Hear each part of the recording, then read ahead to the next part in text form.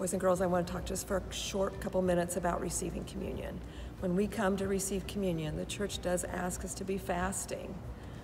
Fasting means that we have not had any food or drink for 1 hour. It used to be for 3 hours. Before that, it was even from midnight. Can you imagine not eating from midnight on? We would be so hungry.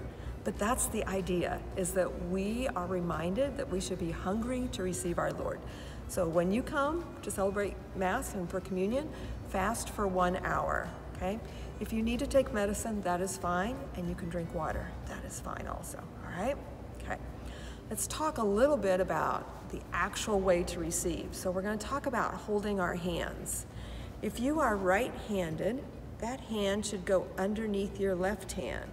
If you are left-handed, your left hand will go underneath. So whichever hand you write with and that you eat with, put that hand underneath the other. It's almost as though you're forming a throne for God.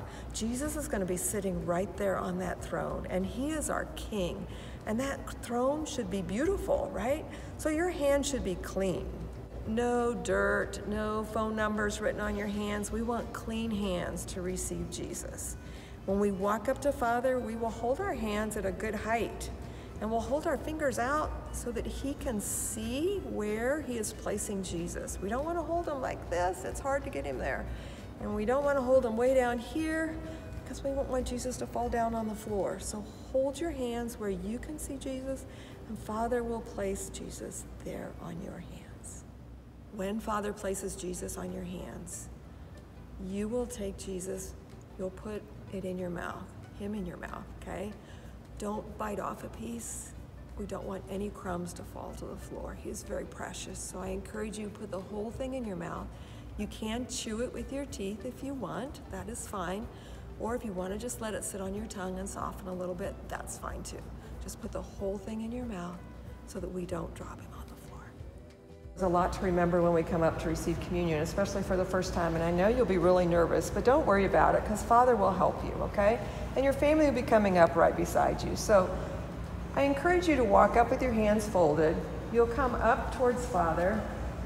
You will give a sign of reverence to Jesus, not to Father, but so give a slight bow. Hold your hands the appropriate way. Father will place the host in your hand. I then encourage you to take a step to the side.